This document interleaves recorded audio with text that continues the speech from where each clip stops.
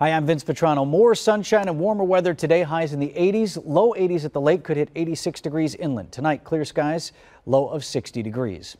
Hospitalizations for COVID-19 continue their rapid decline in Wisconsin. New numbers just released this morning show 247 people in the hospital with the disease right now. That is the lowest number since April 2nd.